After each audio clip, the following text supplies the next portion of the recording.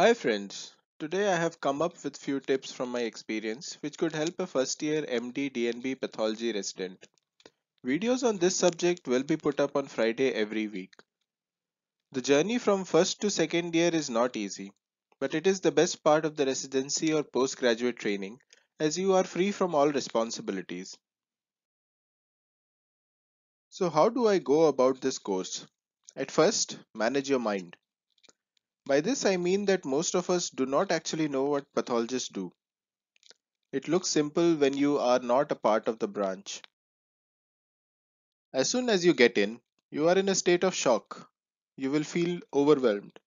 Suddenly, you are introduced to new books, thesis, clerical work, answering phone calls to talk to physicians, patients, other residents, seniors, etc.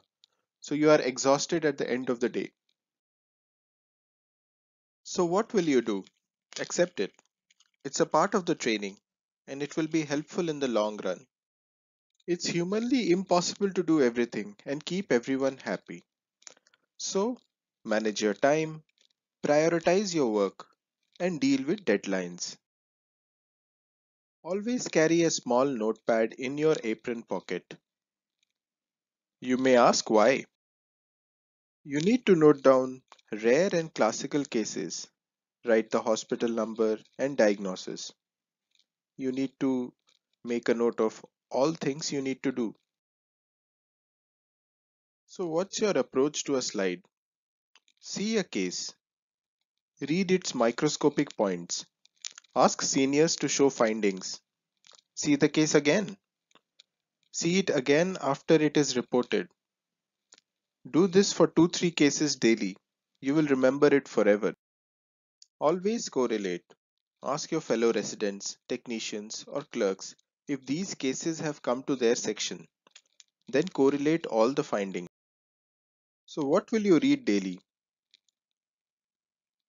In the starting 6 months, in addition to thesis related stuff, read techniques, cytology, hematology, histopathology, and clinical pathology. Read 5 pages of Robbins daily. You can see my previous video on how to study pathology to know the techniques of reading. The link has been given in the description box. Do like and share, comment and subscribe if you want more of these videos. Next, concentrate while reporting. Keep your ears and eyes open for rare and classical cases.